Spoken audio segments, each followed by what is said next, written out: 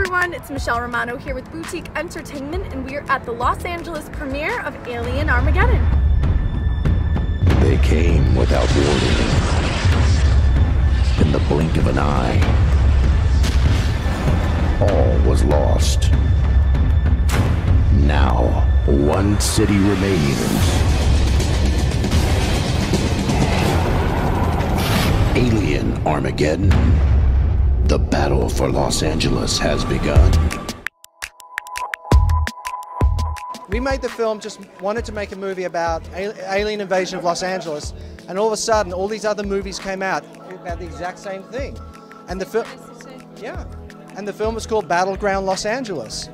No way. Seriously. And then, okay, we changed the name to Alien Armageddon. So, and of course, we had a cowboy character in our film, and of course, Cowboys and Aliens is coming out. Great minds think alike, you see.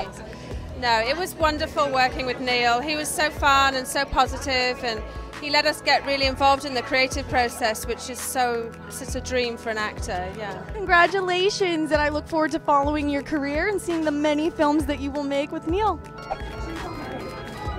I know you don't want to give too much away, but was there a lot of crazy effects and makeup going on for you? Oh, yes. One of the stars of Alien Armageddon.